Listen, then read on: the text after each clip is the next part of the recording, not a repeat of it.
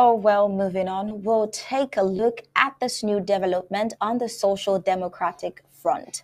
The Social Democratic Front, SDF party, met last Saturday, October 28, 2023, for an elective General Assembly.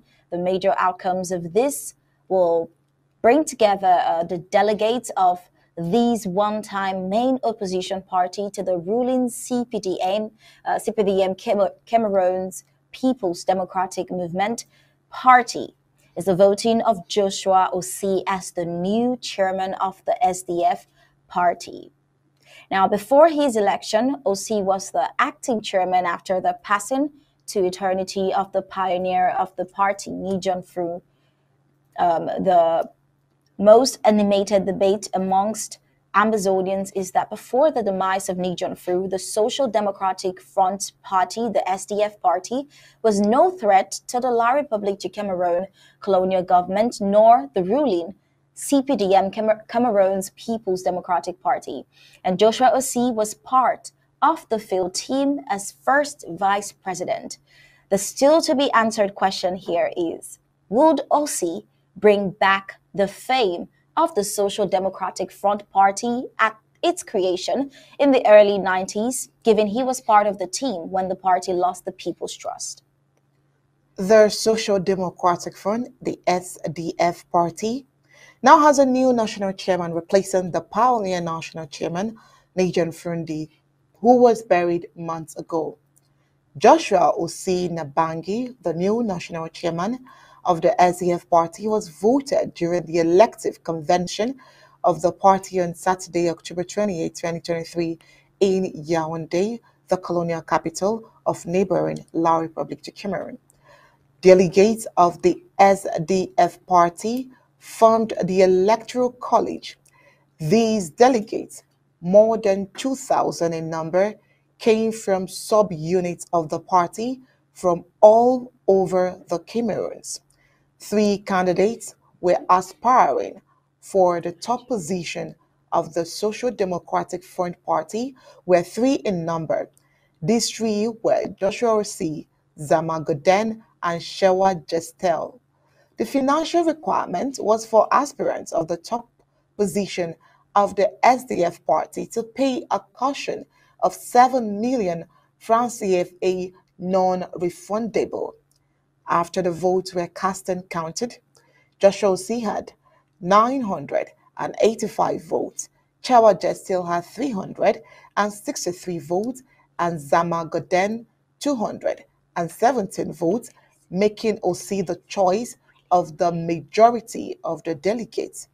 To Joshua Osih, the Social Democratic Front Party is a serious party that needs serious leadership. In his words, he said, "We need to build this new era. It is a very difficult task because transformation is extremely difficult, and I am aware of it, and we will build it together. Each member of the party will be called to contribute so that we succeed." Well, the Social Democratic Front Party was launched in 1990 with the late Nijon Fru as the pioneer national chairman. At creation, the people of the Federal Republic of Amazonia, Southern Cameroons, identified themselves with this party.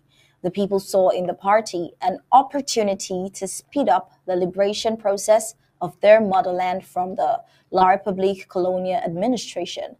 This dream of freedom through the SDF party, as time went on, became very unrealistic as the party's leadership started dining and wining at the same table with Paul Biya. This caused many Amazonians to withdraw their support for this SDF party, and this is how the party started losing representation in the different houses of representatives in the Cameroons, like the Colonial National Assembly, the Senate, and councils. Before last Saturday's election, bringing in Joshua Osih as national chairman of the Social Democratic Front Party, the people of Ambazonia, Southern Cameroon, no longer identify themselves with the party.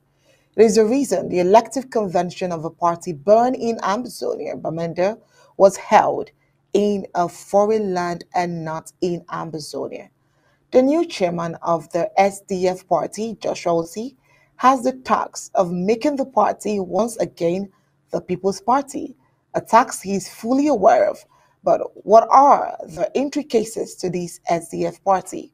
Now, let's join Gab Ellison as he takes us through the untold story of the creation of SDF party, which is also a betrayal of Southern Cameroon's quest for freedom. The untold story of the creation of SDF Party, a bit Southern Cameroon's quest for freedom. The creation of the SDF Party in Southern Cameroon was supposed to be a beacon of hope for the people in their quest for freedom and autonomy.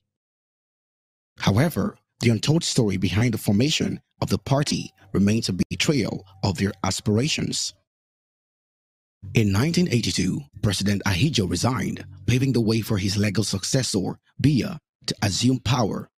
This sudden transition raised eyebrows among observers, as Ahidjo was only 59 years old and not known to have any significant health issues. Upon closer inspection, it became evident that there was more to Ahidjo's resignation than met the eye. Prior to this event, the people of Southern Cameroon had already felt betrayed by French Cameroon's encroachment on their autonomy. The transformation of the Federal Republic of the Cameroons into Ahidjo's United Republic of Cameroons was a clear indication of their concerns. Sadly, the situation worsened under Biya's leadership as he changed the failed unitary state into a republic by renaming the two states with the names originally given to French Cameroon by France during their occupation. These actions were perceived as politically illegitimate by Southern Cameroon elites like Fon Godji Dinga, Chief Amba, and others. They saw Biya's moves as a case of recolonization and assimilation of the Southern Cameroons, further fueling their desire for independence. Fon Godji even interpreted Biya's actions as a secession of La République de Cameroon from the failed union. In the midst of this struggle, there were discussions among the Southern Cameroon's elites about forming a political structure or party to help achieve their cause. This led to the conceptualization of the SDF party. However, the emergence of Frundi as the party's chairperson was both surprising and suspicious. Frundi, who had been a candidate of the ruling Cameroon People's Democratic Movement, RDPC, in a parliamentary election in 1988, seemed an unlikely champion for the autonomy of the Southern Cameroons. Some viewed his involvement in the SDF party as opportunistic and a thirst for power. After Frundi had not shown any inclination or interest in fighting for the autonomy of his people during his time in the RDPC. Furthermore, in 1985, the UNC party was renamed the CPDM under Biya's leadership. This was the same period when Frundi, the supposed leader of the SDF party in 1990, was still aligned with the ruling party. Southern Cameroon saw Frundi as an apologist, someone who had not stood up for their rights when he had the chance. The untold story of the creation of the SDF party reveals the betrayal of the Southern Cameroon's quest for freedom, while there were genuine concerns and efforts by Southern Cameroonian elites to address the recolonization and assimilation they faced. Frundi's involvement raises questions about the true intentions and objectives of the party. The Southern Cameroons deserved a leader who was dedicated to their cause, and not someone who appeared to be swayed by political affiliations and personal ambitions. In conclusion, the formation of the SDF party was supposed to be a significant step towards the autonomy and freedom of the Southern Cameroons. However, the involvement of Frundi and his perceived betrayal of the people's aspirations raises doubts about the party's true mission.